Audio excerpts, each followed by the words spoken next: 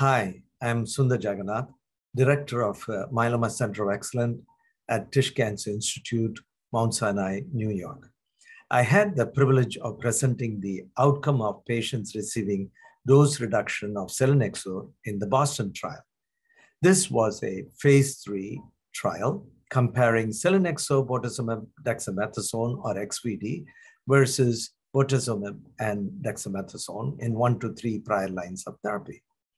The protocol allowed for dose reduction of Selinexor for adverse events. The primary question for treating physician is always whether dose reduction of Selinexor for adverse events results in inferior outcome.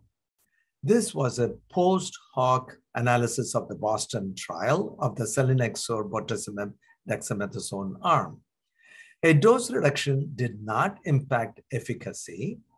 Progression-free survival was higher in dose-reduced patients. Median is 16.6 months versus 9.2 months.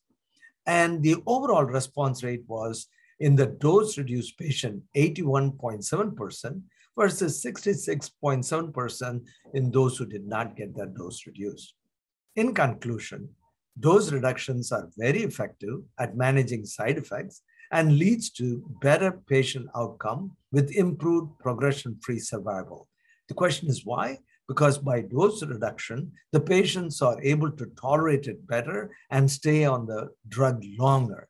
This results in better outcome, both in deeper response as well as durable response.